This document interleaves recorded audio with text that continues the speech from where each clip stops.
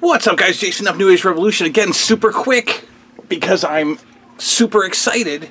I told you yesterday that, or the other day, that I needed to figure out this TV situation. During one of the tours of the room that I did, I told you that the Zenith television isn't looking good these days. It's the pictures coming together. And so I downgraded to the Philips CRT, which obviously plays everything and plays well. But it doesn't make me happy.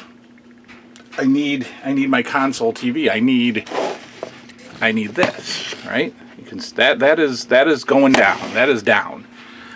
And so you jump on the Facebook Marketplace and you pull your children's car seats out of the car, you fold down your seats, you drive literally 7 minutes away, and you pay an 85-year-old man $40 for a brand new Zenith color. It's color, ladies and gentlemen. There it is, the Zenith System 3. I have no idea what that means. But there she is. There she is. Let me back up some more. There it is. My brand new, fully working, wood-grained console TV. Not only that, you know if they're 85 years old, ladies and gentlemen, a boom shakalaka. They got the operating guide and warranty. Of course they got the warranty. What are we looking at? 89. All right, that makes me happy.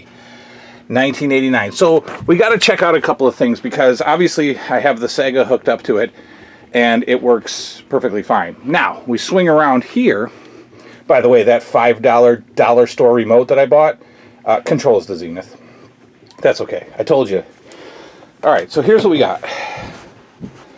We've got a few more than, this is not your usual, back of one of these Zenith console TVs, but we have two sections for AV cables, and then we have the coax there. So what I did was I hooked up the VCR and the Sega to that, and only one of them gave me a picture. When I hooked up the Sega, here, I'll come back around for you. When I hooked up the Sega, it worked fine when I hooked up the Sega alone. When I hooked up the Sega and the VCR, I can't turn the channels to get to the Sega. You see what I mean? Because if I press the channel button, if I'm on, because there's a settings, there's like inputs, and on this TV it's just menu, and then it says this. It says AV VCR right on menu. So there's the menu button, and then if I press it, I can switch. Let's see. I can switch to antenna, and when I switch to antenna, I got nothing, and I can turn the channels like so. And so I can get to channel 3. So I think what I'm going to have to do is, I think I'm going to have to hook the VCR up to to the coax, and then work it off antenna, and then do the Sega on the AV section, which they've labeled AV VCR, which I love. So I don't know if I can get two things going, or three on the back of this TV. I have an RF modulator, a small one, I think with only 2 ports. So I could try to do the Nintendo and the Sega on the RF modulator and the VCR on the coax. I will not hook a DVD player up to this thing. I don't need to. I might. I don't know. I might switch between VCR and DVD if I'm watching some wrestling footage down here. So I don't know. Tell me what to do. I guess I could, refer to my owner's manual with it, which is like worth the $40 alone. I love this. They gave me a remote too, but the remote doesn't seem to work, so I just programmed this. I programmed this 1989 Zenith TV with this $5 dollar store remote like that. It was the last code in the Zenith line of like 6 codes. It was the last one. VCR works beautifully hooked up to this. The Sega obviously does. So I got to mess around with it. Probably use a RF modulator. But I got it, man. I got another one. I got another one. And what I didn't want to give up, I know it's silly, but I really like these. I like the decor on this TV, you know, and so boom, I still got mine. You know, it's just, and we got the speakers there, you know, the carpet, the beautiful, you know, it's just great. So there it is. There's the Zenith System 3. Probably back in the day, it was probably a, you know, $1,200 TV. And now it's mine. So that brings up the, okay, so if I can get the RF modulator working, if I can get the Nintendo, the Sega, and the VCR hooked up to this TV, then,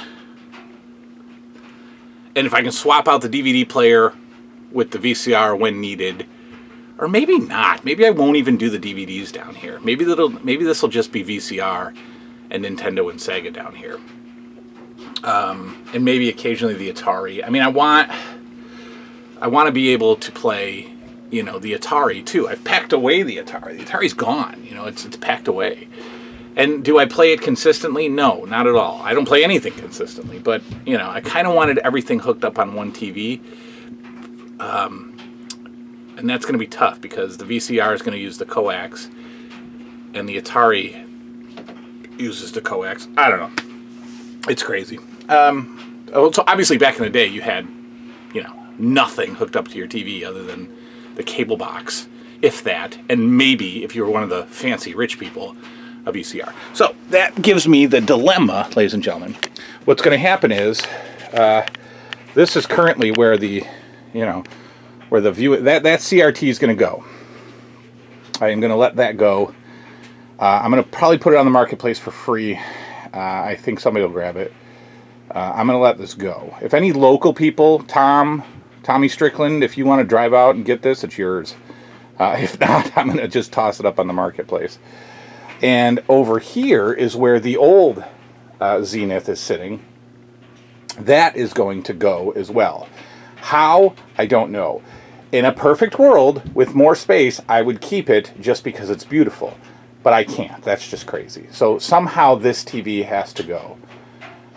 If you're local and you know how to fix a TV, come get it. It still turns on.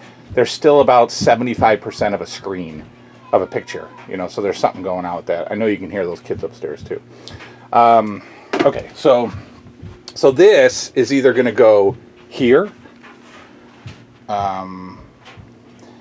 which is going to have to make Pee-wee's Playhouse go somewhere else because the VCR and the Sega and the Nintendo have to go on top of this TV, and the Pee-wee's Playhouse has to go somewhere else. Okay, or this is going to go over here, and that's where the TV always used to be, under the window and under the Friday the 13th figures, and that would go there. But either way, I'm freeing up space because if I move the TV out of that area, I've got all that wall space there that you can kind of see behind the TV for shelves. In fact, there's a shelf there. Put more shelves down. If I put the TV back over here, yeah, if I put the TV back over here, I've got shelf space. If I put my new TV there, and I get rid of this and that, then I've got, you know, a whole bunch of wall space. Basically, this whole section will be empty wall space. So that's an option too.